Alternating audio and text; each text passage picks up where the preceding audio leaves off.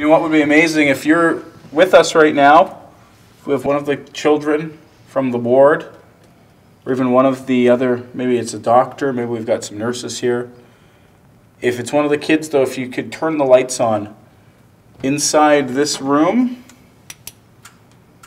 Yeah, people have seen children waving out this window, and it's interesting because there's been families where 2 people have seen the children and 2 haven't.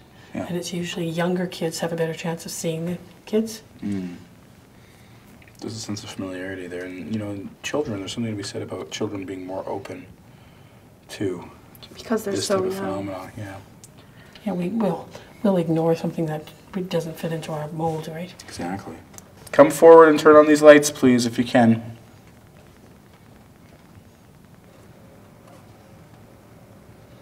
What are we seeing there? I don't know what that is. It's Something in the window. it's a figure. Can you walk away? Can you move away from the window and come closer to where we are? If you can hear me, come closer. Don't be scared. Which frame is that in here?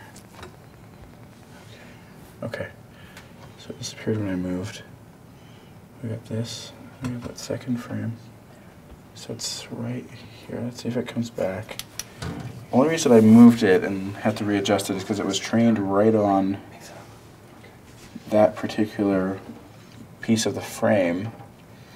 So sometimes it can just be that the IR is bouncing in a strange kind of way. Right. And your brain makes sense of it and tries to make a pattern. Well, and the machine naturally will Map formulate it. patterns and try to map it too. So let's see if it comes back. It was definitely an anomaly, but again, as we talked about earlier, just because something's anomalous does not necessarily mean that it's paranormal. Mm-hmm.